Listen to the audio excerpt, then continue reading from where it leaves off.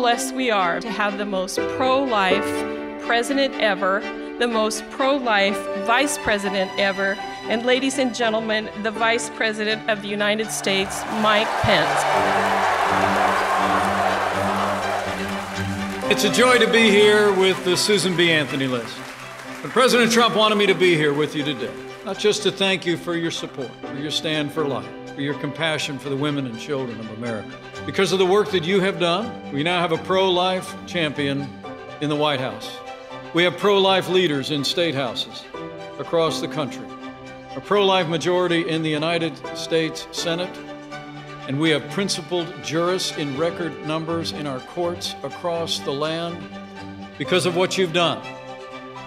Life is winning in America.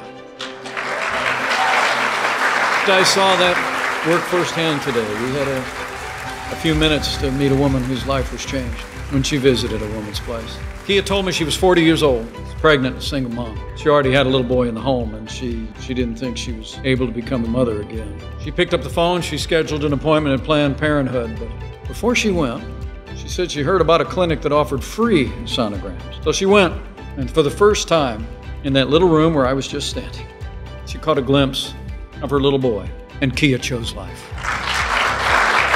As the Bible admonishes us, we are to, and I quote, speak up for those who cannot speak for themselves.